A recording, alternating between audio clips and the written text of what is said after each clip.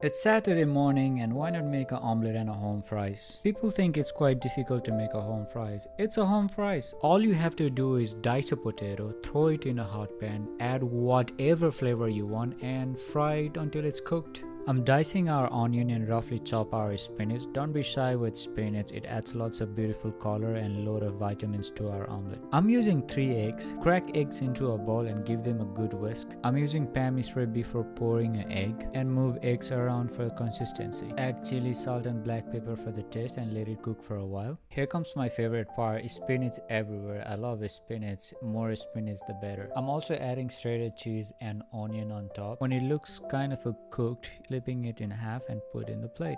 I think I already mentioned I love spinach. This is what it looks like. Me and my friends couldn't wait to finish it. Please try yourself as well.